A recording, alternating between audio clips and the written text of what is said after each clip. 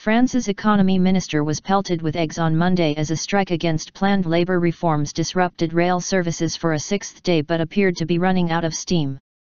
Industrial action in the oil sector was also waning. Oil group Total SA said 3 of its 5 refineries in France were being prepared for restart after days at a standstill.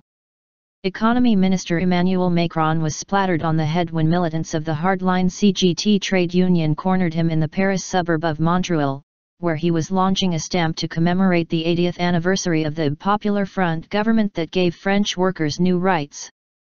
Macron, who advocates economic reforms to loosen rigid labor market rules and promote flexibility and competition, has become a bogeyman for traditional leftists. It's par for the course, but it won't have any impact on my determination, Macron told reporters after the attack, saying there was no economic future for those who resisted change. Participation in action against the labor reform is dwindling, with just 8.5% of rail workers still on strike, the SNCF State Railway said before crucial negotiations between management and unions over a reorganization of working time. Rail connections remain seriously disrupted, however, as the company worked to secure a truce before the Euro 2016 soccer tournament kicks off in France on Friday. About 60% of high-speed TGV and regional trains, but only one-third of slower intercity services were running. Socialist President François Hollande, piling pressure on the CGT, said on Sunday it would be incomprehensible if rail and airline strikes prevented fans from traveling to matches during the month-long championship.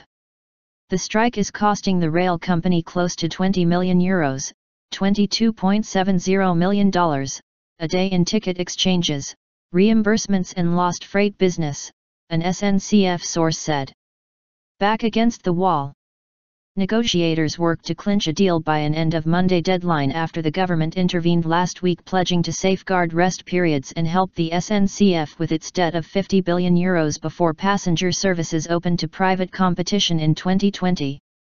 Their task is complicated by the fact that the communist-founded CGT Union, along with smaller labor unions such as Force Ouvrière, is also on the warpath over the labor reform that would make hiring and firing easier and give precedence to deals on pay and conditions negotiated at company level. Force Ouvrière union leader Jean-Claude Mailly showed no sign of being ready to call off the industrial action. "We're not stupid. Nobody's saying we're going to block the Euros, but when your back is against the wall, there's little alternative but to continue," Mailly told LCI TV. A BVA poll published at the weekend showed that 54% of French people interviewed were against the protests. The government averted a separate strike by air traffic controllers. However, pilots at Air France have given notice of plans to strike for several days from June 11 over management plans to curb their salaries. Management and unions at the flag carrier were due to hold a new round of talks on Monday.